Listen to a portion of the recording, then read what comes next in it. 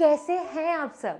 मैं हूं अवनी और मैं आपके लिए लेकर आई हूं बहुत ही मज़ेदार ग्रीक माइथोलॉजिकल स्टोरीज।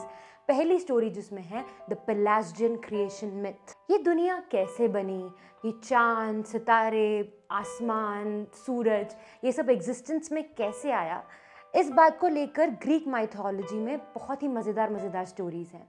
उनमें से एक पेलाजियंस की मानी हुई स्टोरी है। ऐसा माना जाता है कि यूरेनोम, the goddess of all things, जब केओस से निकल कर आई तो उन्हें अपना पैर रखने के लिए कोई जगह नहीं मिली और इसीलिए उन्होंने आसमान और पानी को अलग अलग कर दिया और फिर उसी पानी की लहरों पर वो चलने लगी और नाचने लगी। सबसे पहले वो दक्षिण की ओर बढ़ी जब दक्षिणी हवाएं चलने लगी।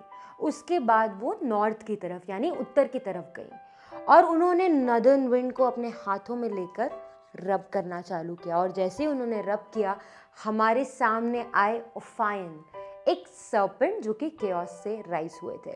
ग्रीक माइथोलॉजी में सर्पेंट्स वो लोग होते हैं जो कि बहुत ही ईविल, दुष्ट, दानव किस्म के लोग होते हैं जिनका मकसद ही होता है कुछ ना कुछ प्रॉब्लम क्रिएट करना। जब हवाएं चलने लगी, यूरेनोम ने खुद को वार्म करने के लिए, गर्माहट देने के लिए और ज़्यादा नाचना शुरू किया और वो नाचती गई और उनके नाचने की इंटेंसिटी बढ़ती गई। इसे देखकर ओफायन, जो कि एक सर्पेंट थे, अपने अंदर का लस्ट कंट्रोल नहीं कर पाए और उन्हें जाकर उनके अराउंड उन्होंने कॉइल अप कर लिया और वहाँ से बोरियस यानी कि नदर्न विंड ने फर्टिलाइज किया और हमें मिला यूरेनोम का एक बच्चा। उसके बाद यूरेनोम ने एक डव का फॉर्म लिया। डव जिसे हम प्यार का पक्षी भी कहते हैं, उसका फॉर्म लिया और वो लहरों पर जाकर चलने लगी। तब उन्होंने एक यूनिवर्सल एग दिया और ओफायन को बहुत बार कहने के बाद ओफायन ने उस यूनिवर्सल एग के अराउंड कॉइल करना चालू किया और बहुत बार कॉइल करने के बाद वो एग जो है वो 2 हिस्सों में टूट गया और वहाँ से निकले बहुत सारे बच्चे, सन, मून, सारे ग्रह, पानी और बहुत सारे अलग चीज़ें जिन्होंने पूरी सृष्टि का निर्माण किया। फिर अपने सभी बच्चों को ये सब करते देख यूरेनोम और ओफायन ने माउंट ओलंपस पर अपना एक घर बनाया, लेकिन वहाँ पर ओफायन ने यूरेनोम को परेशान करके रख दिया कि ये सब जो हुआ है वो मेरी वजह से हुआ है, ये सब मेरे बच्चे हैं, तुम्हारे नहीं। मैं सुपर पावर होल्ड करता हूँ और तुम कुछ भी नहीं। इस बात से गुस्सा होकर यूरेनोम ने अपनी हील से उनके सर पर जोर से मारा, उनके जो टीथ हैं उन्हें किक आउट किया और उन्हें भेज दिया अर्थ के नीचे बहुत ही डार्क केव्स के अंदर। और उसके बाद यूरेनोम ने बनाई 7 ग्रह की शक्ति, हर ग्रह पर एक टाइटनस और एक टाइटन को प्लेस करके, यानी कि एक पेयर हो पावर्स का।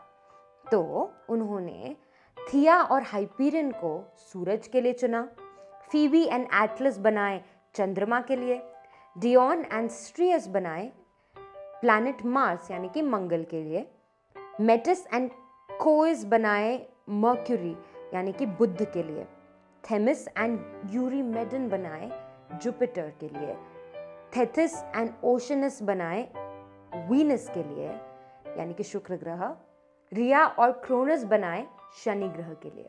ये तो था एक पेलाजियन मिथ, लेकिन ग्रीक माइथोलॉजी में ऐसे और भी कई मिथ्स हैं। एक मिथ ये भी है कि क्रिएशन जो है इस दुनिया का वो हुआ था मदर अर्थ के द्वारा। वो केओस से वो राइज हुई और अपने बच्चे यूरेनस को अपने साथ लेकर आई और धीरे धीरे करके उन्होंने सीक्रेट क्लेट्स बनाए और बहुत सारे और बच्चों को जन्म दिया। और इस पे ये एक और मिथ है कि जब यूरेनस बड़े हुए तो उन्होंने टाइटन्स को रूल करना चालू किया, यानी कि उन्होंने खुद को उनका फादर बताया और मदर अर्थ इससे बहुत गुस्सा हुई और इसीलिए उन्होंने टाइटन्स को भड़काया कि वो यूरेनस को खत्म कर दे और ऐसा टाइटन्स ने किया। एक मिथ ये भी है कि सबसे पहले केओस से डार्कनेस राइज हुई थी और उसके बाद डेज, डूम्स, खुशी, दुख, ये सारी चीज़ें आगे बनी थी।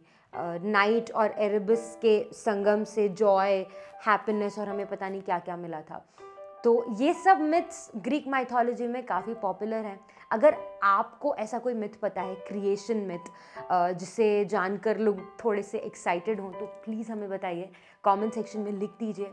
अगर आपको ऐसे कुछ मिथ्स पता है जो क्रिएशन रिलेटेड नहीं है पर फिर भी बहुत इंटरेस्टिंग है, ग्रीक माइथोलॉजी रिलेटेड, तो उन्हें भी कमेंट सेक्शन में लिख दीजिए। अगर आपको ये वीडियो अच्छा लगा तो लाइक, सब्सक्राइब और शेयर करना ना भूलें, और हमारी अगली स्टोरीज चेकआउट करना भी ना भूलें। आपसे मुलाकात होगी अगले वीडियो में।